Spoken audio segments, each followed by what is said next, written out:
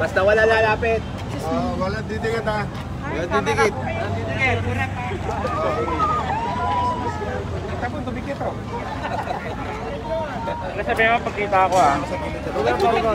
Kita? Bakit ba? Standby. Kami nahulog. Mali-mali yan. Ready na ba lahat? Ready na kayo? Ready na yan ha? Hey!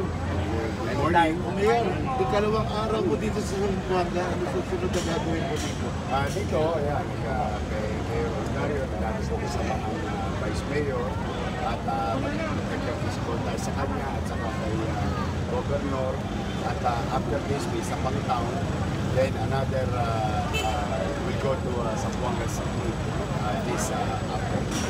So, pero pa rin, dire-diretso, parang paro-paro.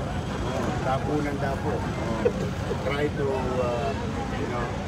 reach as many areas as possible, to see as many people as possible, and to convince as many people as possible. Tuloy-tuloy lang, focus lang. Mayor, I'm pretty sure na nakarating sa inyo yung March 7 na PulseAsia. March 15 ba yun? Ano po ang initiative? Well, congratulations to the Marcos family for winning the March 15 and 17 survey. Congratulations to them. Ang ganda lang po. Yun ang sinabi ng survey. I would like to congratulate them. I'm happy for them for winning the March 15 and 17 survey. Paano po apektuhan nito yung campaign? Tuloy-tuloy lang. Katulad ng dati, laging diretso sa tao. Tao naman ang gumawa sa akin. So, panatag naman ako. Kapag umiikot kami, nakikita nyo naman. Very warm ang tao. So, tuloy-tuloy lang. Straight. Eye on the ball. Pero paano nyo tinasabi? Paano po nyo tinitake yung mga ganitong survey? Wala naman. Well, honestly, wala. No effect at all. With all honesty. Focus lang ako sa tao. Kasi ang tao naman ang boboto. Hindi naman surveyor. Yung Mindanao column po, from February, naging 9 sa March. Okay. Sana. Tuloy-tuloy pa rin. Tao pa rin. Tingin ninyo saan yung attribution? Hindi ko alam. Hindi mo rin masabi? Hindi ko rin masabi. Like work? Siguro, basta tayo, same goal and focus. Diretso sa tao, more kilometers, more areas, more people, more eyeball. So, gano'n lang tayo, dire-diretso kami nila Doc Willie at sa po ng aming mga kasama. Yung tingin nyo ba sa crowd na sumalubong sa inyo kapon, mukha bang webe? Ayoko na pangunahan ng tao, kayo na lang ang umusga. But I'm very happy whenever I'm in Mindanao. Grabe, kahit saan ako magpunta sa Mindanao. Very warm ang reception. Sa airport pa nga lang, nagugulat na ako. But the thing is, at least there is always time to reach more areas. Kasi malaki ang Pilipinas. Hindi pa naman natin naiikot lahat. So what matter most is that tuloy-tuloy lang yung pag-ikot. Mayor, may mababago ba sa strategy? Wala pa rin. Ganun pa rin. Diretso sa tao. Kami ang pupunta sa tao. It's always like that.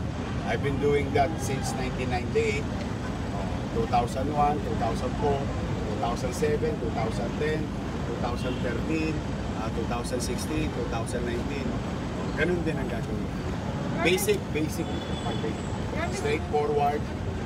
Hindi magarbo, hindi magastos na kampanya, hindi kailangan gumastos ng milyon sa isang rally.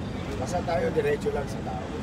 Your message na dito na po kayo sa Zamboanga Peninsula, ano po yung mga nakikita niyong mga problema dito, issues na gusto nyo i-address kapag kayo po? Well, we'll go around. We'll go around and talk to people. But, in the past, still, yung security threat, yung peace and order. But so far, payapa naman itong lugar na ito. But again, I'll go around, talk to people, learn from them, matuto tayo sa kanila, ano yung kailangan nila o ano yung mga kakailangan. Ngayon, isa tanong namin. Sure. Sure. Doc. Doc, ganun din po yung tanong namin, yung sa survey, kayo po ba, ano yung reaction dito? Okay po yung talagang naniniwala doon, na yun na yung numero ninyo. May mga bagay hindi po pwede sabihin on air. Pero alam natin. Basta tingnan natin sa bahay. Hindi na lang. May mga sa bagay na hindi po pwede sabihin kasi mababalatan na. Doon kayo as vice presidential candidate, ano sa tingin nyo yung, kumbaga yung edge nyo kumpara doon sa ibang mga candidates?